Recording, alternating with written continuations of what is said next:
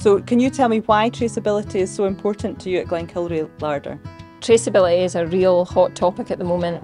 People want to know where their food has come from, and it is really important to us and our consumers that we can prove the health of that animal and from being in the park to on your plate.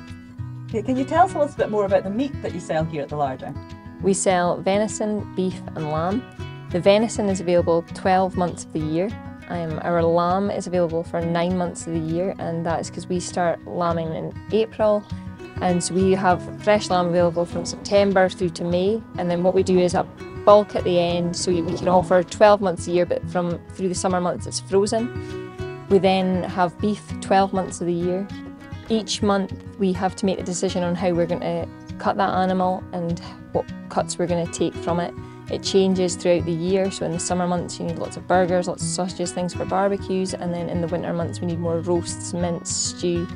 It's a lot of guesswork for us knowing what's going to be on demand that next month. So in the summer it's quite easy, we do set packs. We started that actually during the COVID pandemic, doing set packs, and that allows people to try different things. Andrew and Lauren have highlighted today how they have adapted the business to ensure its future sustainability.